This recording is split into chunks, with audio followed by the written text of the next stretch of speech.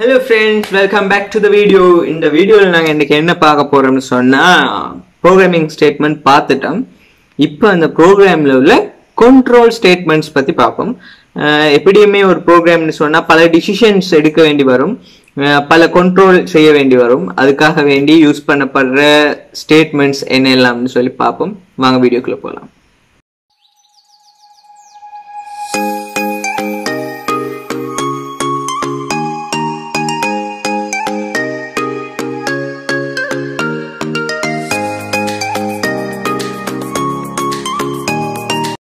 சரி friends, start பண்றதுக்கு முன்னாடி நான் வளமை போல இந்த பிளேஸ்க்கு போய் கொண்டேன்.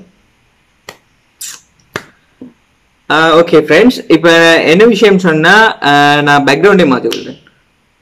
சரி ஃப்ரெண்ட்ஸ், இப்போ இந்த பேக்ரவுண்ட்ல இருக்கிறது எங்களுடைய வெப்சைட் தான். நான் ஏற்கனவே இந்த வீடியோக்குரிய போஸ்ட் கிரியேட் பண்ணிட்டு நம்ம போஸ்ட் பார்ப்போம்.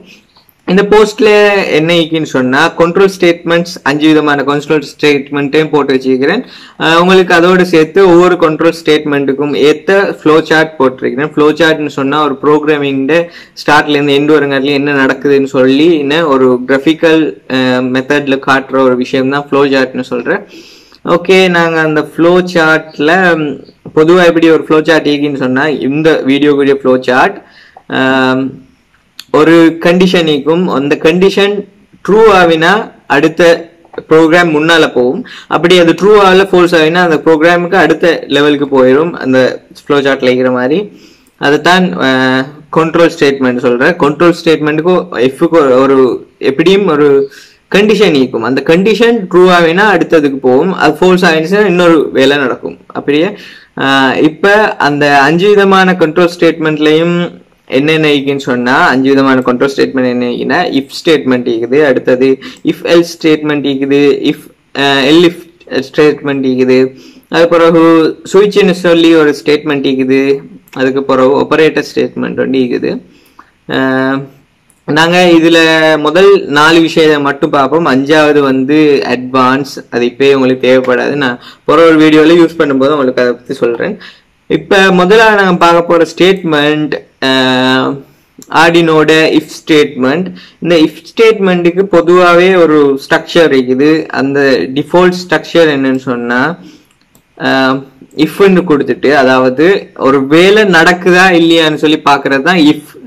அந்த வேலை என்னன்னு சொல்லி எக்ஸ்பிரஷன், அதுக்கு என்ன வேலை நடக்கும் சொல்லி அந்த பிராக்கெட்ல கொடுத்துட்டு அது நடந்தால் இது நடக்கணும்னு சொல்லி கீழே ஸ்டேட்மெண்ட்ல கொடுக்குற. இது உங்களுக்கு 2 மெத்தட்ல நான் கொடுக்கல. அந்த 2 மெத்தடையும் கொடுத்திருக்கேன், 2 ஃபார்மையும் கொடுத்திருக்கிறேன். முதலாவது ஃபார்ம் என்னன்னு சொன்னா கேர்லி பிராக்கெட் இல்லாம ஒரே லைன்ல ஸ்டேட்மெண்ட் எழுதுறேன். அது ஒரு ஸ்டேட்மெண்டா இருந்தா மட்டும்தான் நீங்க அப்படின்னா நீங்க ஒரு லைன்ல கண்டிஷன் எழுதிட்டீங்க, என்ன கண்டிஷன் அவர்ல எக்ஸ்பிரஷன் ஈக்குவல்னு சொல்லிட்டீங்க இஃப்னு சொல்லி பிராக்கெட்ல. அடுத்த லைன்லயே ஸ்டேட்மெண்ட் முடிஞ்சதுன்னு சொன்னா ஓகே, அதுக்கு நீங்க கேர்லி பிராக்கெட் போட தேவையில்லை. அப்படி இல்லாம உங்களுக்கு இதுல இருக்கிற மாதிரி ஒரு 2-3 லைன் வந்துச்சா இருந்தா நீங்க கேர்லி பிராக்கெட் போடணும். இது 2 மெத்தடுமே ஓகே தான். நீங்க உங்களுக்கு எது யூஸ் ஆகிக்குமோ அதை அந்த டைமுக்கு யூஸ் பண்ணுங்க. நாங்க ப்ரோக்ராமிங் செய்யும் போது, ப்ராஜெக்ட் செய்யும் போது இன்னும் உங்களுக்கு டீப்பா விளங்கும். சரி ஃப்ரெண்ட்ஸ், அடுத்து அந்த இஃப் ஸ்டேட்மெண்ட் ஃப்ளோ சார்ட் எப்படி இருக்குன்னு சொன்னா ஒரு எக்ஸ்பிரஷன்ல ஒரு டெஸ்ட் நடந்தது பிறகு இதுல இருக்கிற மாதிரி ஒரு டெஸ்ட் இல்ல ஒரு எக்ஸ்பிரஷன் சரி, ஒரு கண்டிஷன் சரி ட்ரூ ஆவினா மட்டும்தான் ஏதாவது ஒரு அவுட்புட் உண்டு, இல்லாட்டி இன்புட் உண்டு, ஏதாவது ஒன்று நடக்கும் அந்த இடத்துல. அப்படி இல்ல எல்ஸ் ஆகிட்டுன்னு சொன்னால் அது அந்த இடத்தை தாண்டி அதுக்கு அடுத்த இடத்துக்கு போயிடும், இல்ல அந்த கோட் முடிஞ்சிடும், அந்த ப்ரோக்ராம் அதோட ஓவர் ஆகிடும். சரியா ஃப்ரெண்ட்ஸ், நான் அதை எக்ஸாம்பிளா கோடும் கொடுத்திருக்கிறேன். உங்களுக்கு வேணும்னா இதெல்லாம் போட்டு ரன் பண்ணி பார்க்கல. உங்களோட மெஷின்ல எல்லாம் ஒர்க் பண்ணும், எல்லாம் டெஸ்ட் பண்ணி தான் போட்டிருக்கிறேன். எல்லாம் ஆர்டினோ ஐடியில டெஸ்ட் பண்ணி போட்டிருக்கிறேன். உங்களுக்கு இதுல நான் எப்படி கொடுத்திருக்கிறேன்டா 5 and 9, ஏன்னு சொன்னா 5, பின்னு சொன்னா 9ன்னு சொல்லி 2 வேரியபிள் கிரியேட் பண்ணி போட்டு இதுல நான் சீரியல் மானிட்டரும் சீரியல் பிரிண்டர்லன்னு கொடுக்கல. நீங்க இதை யூஸ் பண்றதா இருந்தா எல்லா ப்ரோக்ராமும் நீங்க அந்த கோடை ஆட் பண்ணி போட்டு தான் நீங்க ரன் பண்ணி பார்க்கலும், அது உங்களுக்கு எல்லாத்துக்கும் கட்டாயம். ஓகே, இதுல நான் ஸ்டேட்மெண்ட் கொடுத்திருக்கிறேன். ஏ பெருசு பி சின்னு சொன்னால் A++ A கூடிட்டு போகணும்னு சொல்லி கொடுத்திருக்கிறேன். அப்ப இது எத்தனை தானம் ரன் ஆகும்னு பார்ப்போம். இப்போ இது அவுட்புட் எப்படி இருக்கும்னு சொன்னா A வந்து 5 தானே, B 9. இந்த இது ட்ரூ ஆகுங்காட்டிலும் பிளஸ் பிளஸ் கூட்டிகிட்டே போகும். அதுக்கு அந்த மாதிரியான ஸ்டேட்மெண்ட் 2 3 கொடுத்தீங்க, நீங்க கொஞ்சம் பாருங்க உங்களுக்கே விளங்கும். அதுக்கு அடுத்தது இஃப் எல்ஸ் ஸ்டேட்மெண்ட். இதுல வந்து இஃப்க்கு ஒரு அவுட்புட்டும் கிடைக்கும், அடுத்தது எல்ஸுக்கு ஒரு அவுட்புட்டும் கிடைக்கும். எங்களுக்கு 2 அவுட்புட் எடுத்துக்கொள்ளலும். அதாவது இப்ப நீங்க கண்டிஷன் வந்து ட்ரூ ஆவினால் நீங்க கொடுக்குற கண்டிஷன் நீங்க இந்த வேலை நடக்கிறான்னு பாக்குற இடம் உண்மையா இருந்தால் ஒரு அவுட்புட் கிடைக்கும், அது இல்லைன்னா இன்னொரு அவுட்புட் கிடைக்கும். அதான் இஃப் எல்ஸ்ன்னு சொல்ல ஸ்டேட்மெண்ட். இப்ப உங்களுக்கு அதுக்கும் எக்ஸாம்பிள்ஸ் இருக்கிற, நீங்க வேணும்னா ரன் பண்ணி பார்த்துக்கோங்க. அடுத்தது ஆர்டினோட இஃப் எல்ஸ் ஸ்டேட்மெண்ட். இப்ப வந்து என்ன விஷயம்னா இந்த ஸ்டேட்மெண்ட்டுக்கு உங்களுக்கு ஒன்றில் உங்களுக்கு எக்கச்சக்கமான அவுட்புட், உங்களுக்கு எத்தனை அவுட்புட் வேணுமோ அத்தனை அவுட்புட் எடுத்துக்கொள்ளும். அந்த கண்டிஷனை கொடுத்து உங்களுக்கு இங்க இஃப்க்கு ஒரு கண்டிஷன் கொடுக்குற மாதிரியே எல்ஸ் இஃப்க்கும் ஒரு கண்டிஷன் கொடுக்கலும். அதுக்கும் நான் எப்படி சின்டெக்ஸ் ஈக்குவல்னு சொல்லி இங்க கொடுத்திருக்கிறேன், நீங்க போயிட்டு பாருங்க. கட்டாயம் அந்த வீடியோ வந்து என்னத்துக்கு வேண்டி செய்யறேன்னு சொன்னா அந்த பேஜை போயிட்டு நீங்க பார்த்து அந்த பேஜ்ல உள்ள விஷயத்த நல்லா எடுத்துக்கொள்ளணும்ன்றதுக்காக வேண்டி தான் அவங்களை போட்டிருக்கிறேன். ஏன்னா வளமையா வீடியோ செஞ்சதுக்கு ப்ரோக்ராமிங் பத்தி விளங்குறல்ல, அதனால உங்களுக்கு எங்க எப்பயோ டவுட் வரும்போது நீங்க போயிட்டு அங்க பேஜ்ல பாருங்க, அந்த பேஜ்ல ஈக்கும். அதுக்காக வேண்டி தான் அந்த வீடியோஸ் போடுறேன். பேஜோட எல்லாம் கம்பைன் தான் வீடியோ வரும். இப்ப இந்த இடத்துல நான் இஃப்க்கு ஒரு கண்டிஷன் கொடுக்கல, அதுக்கு ஒரு ஸ்டேட்மெண்ட் கொடுக்கல, திருப்ப எல்ஸ் இஃப்னு போட்டு ஒரு இன்னொரு எக்ஸ்பிரஷன் கொடுத்து இல்ல கண்டிஷன் கொடுத்து அதுக்கு ஒரு ஸ்டேட்மெண்ட் கொடுக்கலும்.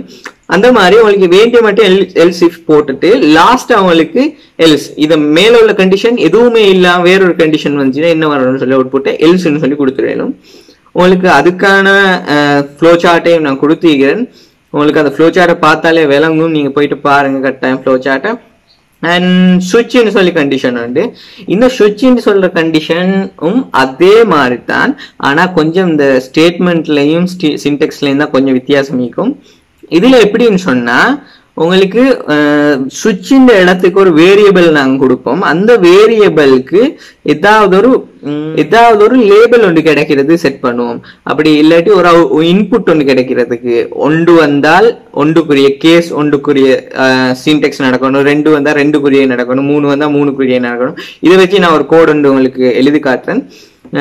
சிம்பிளா அதான் சுவிட்சின் இடத்துக்கு ஒரு வேரியபிள் கொடுக்குறோம். அந்த வேரியபிளுக்கு வர நம்பரின் படியே கீழே கேஸ்ன்னு சொல்லி நாங்க என்னென்ன நடக்கலாம்னு சொல்லி கொடுத்து வச்சுப்போம். இப்போ 1 வந்தா 1க்குரிய கேஸ் நடக்கும், 2 வந்தா 2க்குரிய ஸ்டேட்மெண்ட் ட்ரூ ஆகி அங்க ரன் ஆகும். அந்த மாதிரியான வேலையில் தான் ஸ்டேட்மெண்ட்டுக்குள்ள நடக்கும். அதுக்குரிய ஃப்ளோ சார்ட்டும் அங்கேயே இருக்குது, நீங்க பாருங்க. அதுக்குரிய ஃப்ளோ சார்ட் சிம்பிளா கொடுத்திருக்கேன், எக்ஸாம்பிளும் கொடுத்திருக்கிறேன், போயிட்டு பாருங்க. எண்ட் லாஸ்ட் உங்களுக்கு தேவைப்படாது, இப்பவே உங்களுக்கு தேவையான டைம் வரும்போது கண்டிப்பா நான் ஒரு வீடியோ போடுறேன். அண்ட் இந்த வீடியோவை இப்போ இதோட முடிச்சு கொள்வோம். நீங்க இந்த பேஜை கட்டாயம் இந்த வீடியோ பார்த்தது பிறகு போயிட்டு பாருங்க, உங்களுக்கு கொஞ்சம் விளங்கும். வேலுமா இருந்தால் அந்த கோட்ஸை கொஞ்சம் நல்லா எடுத்து இந்த கோட்ஸ்ல இதுதான் சொல்றாங்கன்னு சொல்லி கொஞ்சம் திங்க் பண்ணுங்க. அண்ட் இந்த வீடியோ முடிச்சுக்கொள்ளணும். பாய் பாய். போகிறதுக்கு முன்னாடி வளமையாக சொல்லணும் இல்லையா, அது சொல்லிகிட்டே போயிட்டுருேன். என்னென்னா எங்களோட வெப்சைட்டில் ரெஜிஸ்டர் பண்ணிக்க விரும்புகிறவங்க மேலே ரெஜிஸ்டர் பண்ணது லிங்க்கும் கொடுத்து ரெஜிஸ்டர் பண்ணிக்கோங்க. உங்களோட புதிய அக்கௌண்ட்டும் திறந்துக்கோங்க. அண்ட் எங்களோட யூடியூப் சேனல் சப்ஸ்கிரைப் பண்ணல, சப்ஸ்கிரைப் பண்ணுங்க. சோஷியல் மீடியா லிங்க்ஸ் எல்லாம் கீழே டிஸ்கிரிப்ஷனில் இது போயிட்டு பாருங்க. உங்களோட அறிவை பகிர்ந்து கொள்றதுக்கும் எங்களோட வெப்சைட்டை யூஸ் பண்ணிக்கொள்ளும். ஃபேஸ்புக் மாதிரி உங்களுக்கு ஒரு பேஜ் கிரியேட் பண்ணிக்கலும். அதுக்கு பிறகு உங்களோட போஸ்ட்டையும் அதில் போடலும். உங்களோட போஸ்ட்டை போடுங்க, உங்களோட ப்ராஜெக்ட் நீங்கள் செய்கிற ப்ராஜெக்ட் பற்றின டீட்டெயில்ஸ் போடுங்க, மற்றவங்க பார்ப்பாங்க. ஏதாவது டவுட்ஸ்னா அங்கேயே உங்களுக்கு குரூப் டிஸ்கஷன் வந்து செய்கிறதுக்கு மாதிரி தான் page website create பண்ணிக்குது. And thank you so much எனக்கு சப்போர்ட் பண்ணுறதுக்கு. இன்னொரு வீடியோவில் நான் உங்களை